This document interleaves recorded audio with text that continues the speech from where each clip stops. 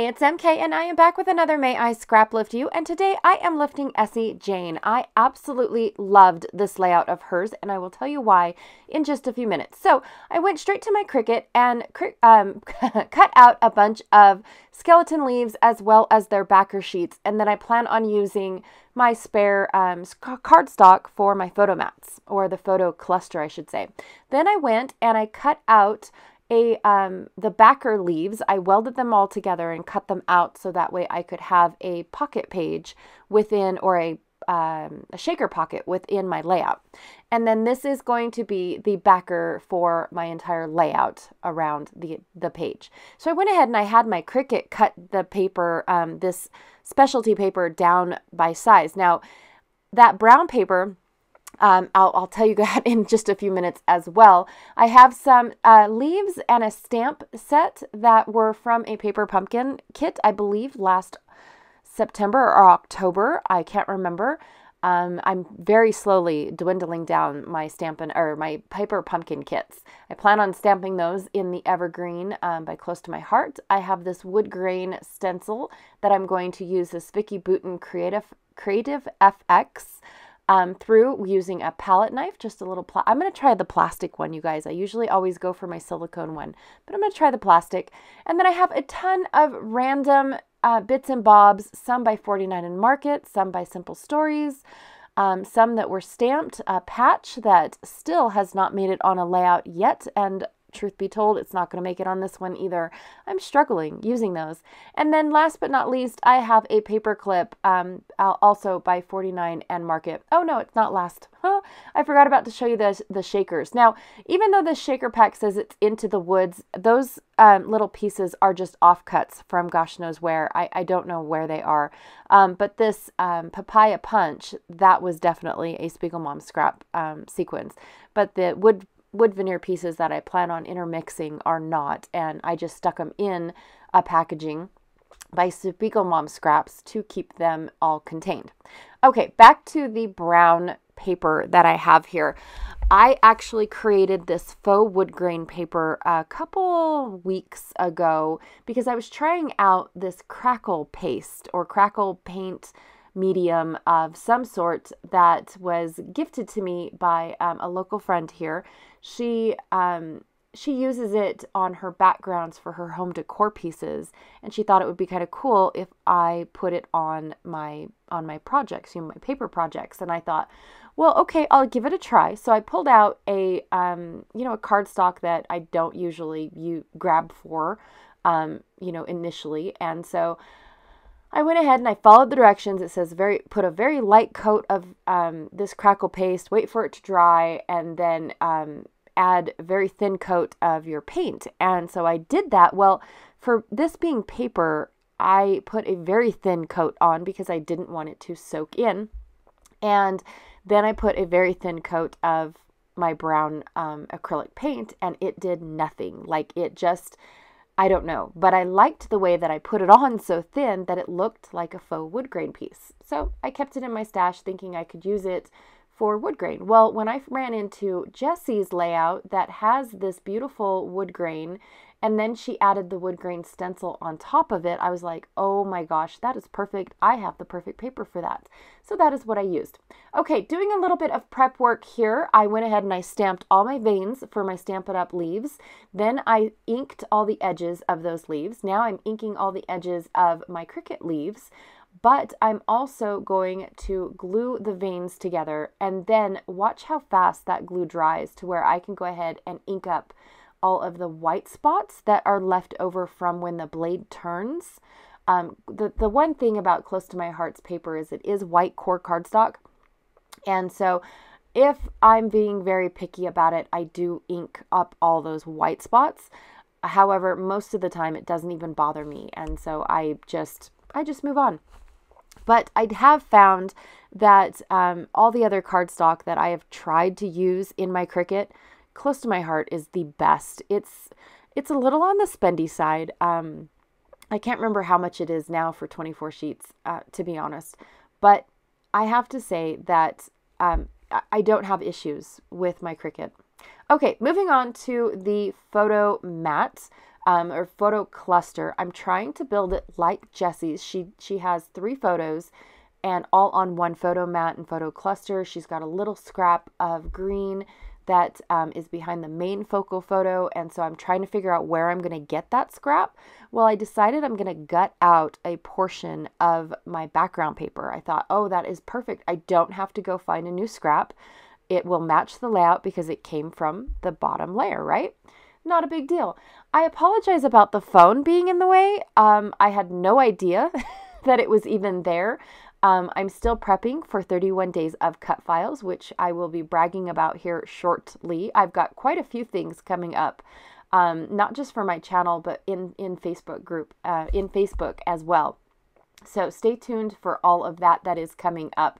But I did not realize that my cell phone was in the way once I hit the go button on the machine. I use my cell phone, and then I have a second machine, and I use my computer to run that one, and then I use an iPad to use to run another machine. So I've got machines going all the time.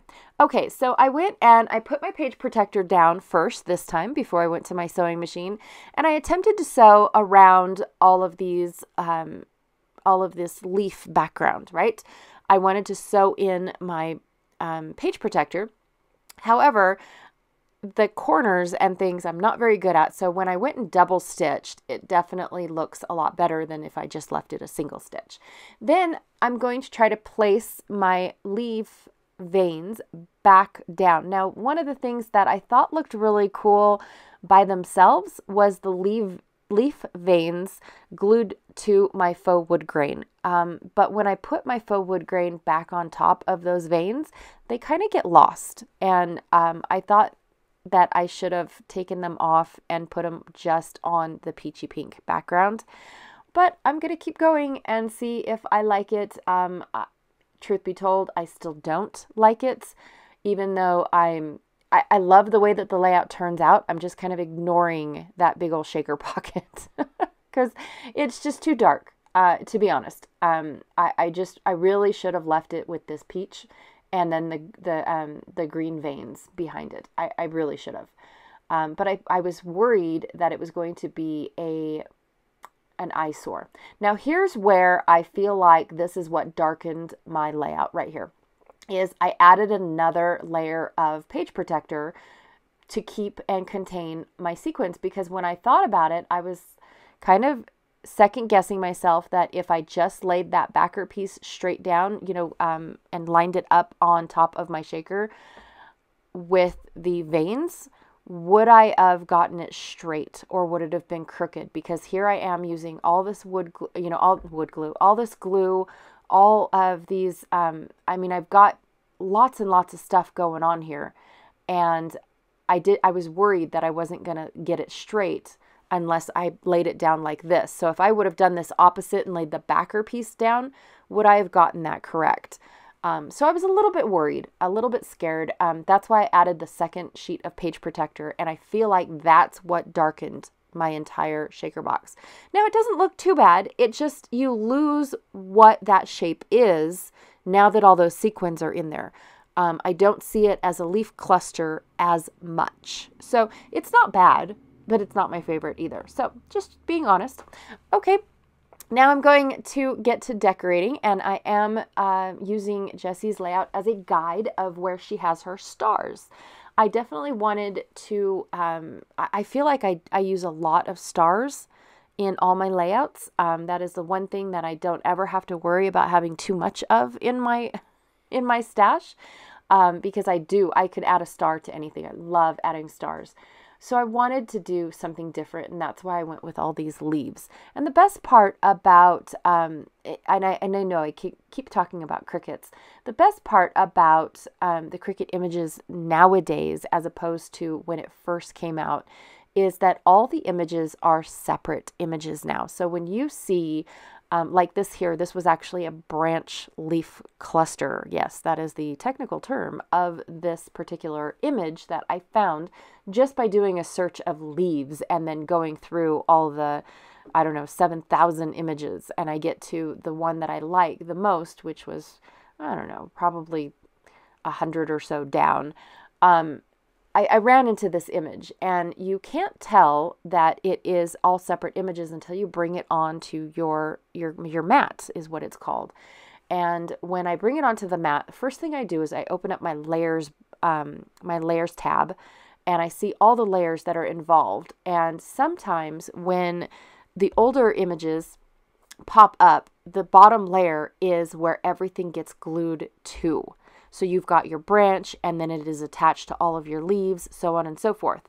And for this one, it actually had every single leaf individual, and then the branch was individual, which I was like, perfect. That is exactly what I'm looking for, because I didn't want to cut multiples of this branch, and I didn't want to spend a whole lot of time altering it so I could cut it. But I did have to weld it all together on a separate plane, so I copied and pasted, so I had two images. That way I got my shaker box. So that's not a big deal. But when the skeleton veins of it got glued together, I did have to kind of manipulate those a little bit, and then off camera I cut out what I didn't want that I couldn't take off from the Cricut. Okay, now that that is done, these are just photos. We went, like I call it, my backyard. We just took the truck out one time, and this is back in 2020, when fuel was cheap. We took the truck out for a drive. We got a little cabin fever and thought, you know what, let's just go. We don't care where we're going. And we took it off road and found this really cool natural spring over, I believe we are just outside of the Palisades. We found a dirt road and decided to start taking it. And then the road ended, and we just kept going and found a natural spring. And so we were parked there, and I'm walking away from the spring, and the truck just looks like it is sitting on top of the world with the mountains in the back of it and all that stuff. And my daughter just walked up to my husband, and so it was just a cute moment. I know I take way too many pictures of my trucks. Or of our vehicles, I should say. I take just as many pictures of our vehicles as I do of my children, because it's kind of fun looking back and seeing what we used to drive to what we drive now to what we'll drive later, if that makes sense. I love looking at all the vehicles that have come and gone in our lives. So anyways, just thought it would be a fun, cute layout. So, and I did love the addition of the peachy pink and the corally color added to this layout. So I'm going to finish off this layout with a shimmer spray from Dilutions. It's called Desert Sand. And when I sprayed it on, it definitely didn't show up right away. And so I thought, okay, I'm just going to go to my tried and true and sprinkle on my Altenew Pure White spray ink, is what it is called. Now, I've said this before, you guys have to wait for it to dry before you can, and I mean overnight, 24-hour type of deal, before you can stick it in a page protector, because it is an ink. It's almost like a paint, so it turns chalky, and if it's not dried all the way, it does rub off on your page protector. Ask me how I know. So I got into the habit of setting it off to the side, waiting a few days before shoving my pages into a layout. It's a hard habit to get into, I have to say that, because of the fact that I'm used to, okay, I'm done with this layout, I put it in the album, and then, I know exactly where it goes. But I do like the fact that I'm no longer getting chalky page protectors, which it just wipes right off, you guys. It's not a big deal at all. I just thought that it would be a good warning before somebody goes, she says she loves this. Why does she love this? And that is why. Okay, thank you so very much for hanging out with me today. I really do appreciate it. I had a blast making this layout. It was very unique, very entertaining to do. I would have never thought to do any of these techniques on a layout at all, let alone all together. So thank you, Essie. That was an amazing layout to lift. I appreciate that. And I will check y'all later. Be sure to check out everyone else that is still playing along with May I Scraplift You. Seems like this month is never going to end. Oh my goodness. It was a really long month this month. But thank you so much, and I appreciate each and every one of you. Bye.